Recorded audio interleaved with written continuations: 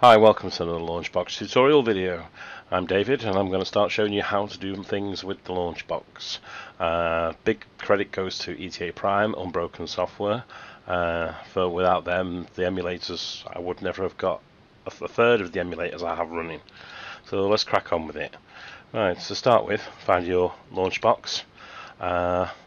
Mine, keep it on an external hard drive. So emulators, I'm going to show you how to do a Commodore Amiga. Right, so emulators. You obviously already have RetroArch already set up in your system. All you have to do, go to the exe of RetroArch, and I'll show you, but things may just take a little bit of time because I've only just started doing it. So let's open RetroArch. Right, hopefully it's still recording. What you need to do is do your content core updater. So load core, nope.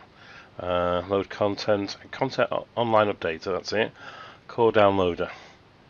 Make sure you find the PUAE core on here and download it and install it. It is here, there it is, in the first one of the Commodore ones. Just download that, install it, and update it if necessary. Once you've done that, you can quit this. I'm using a joypad, so I'm just pressing circle. I'm using a PlayStation pad. Circle twice and back, and that quits. Once you've got that core in there, done, what you need to do is move to RetroArch now. Right, so RetroArch there. There you go, look at that. So what you do is Tools, Manage Emulators.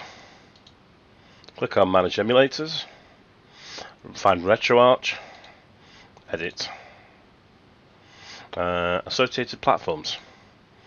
Now, further down here, you will have to enter Commodore Amiga. I've already set mine up, as you can see. So click in Commodore Amiga, type that in, exactly how I have it. When it comes to the core, you need to double click there, and you will come up with the core. There it is. It's just near the what are the cores in here? PSP core, just in case you're struggling to find it. There it is.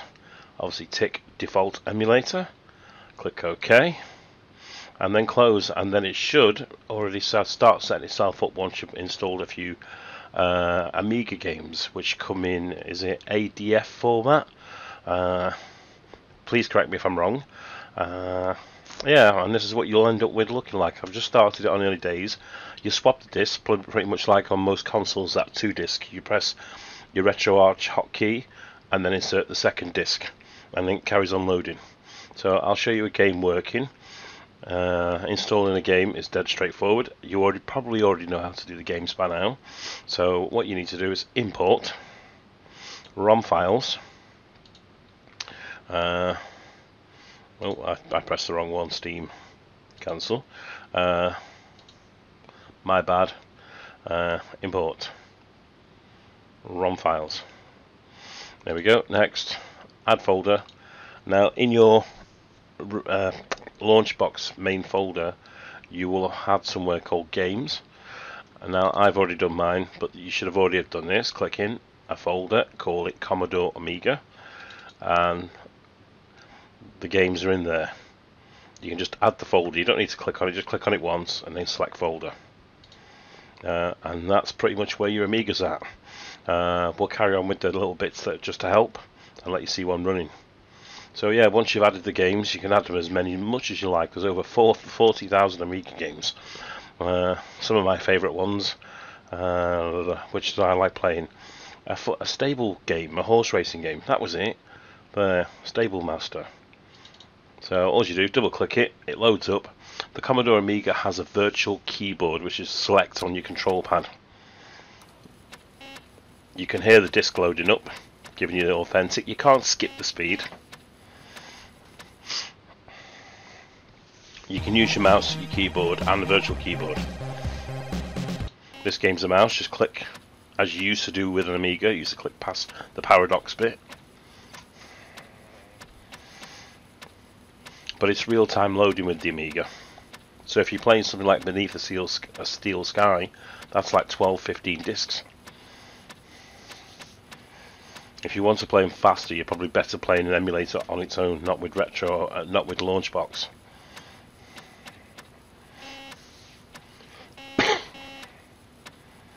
So, see how we're going on here.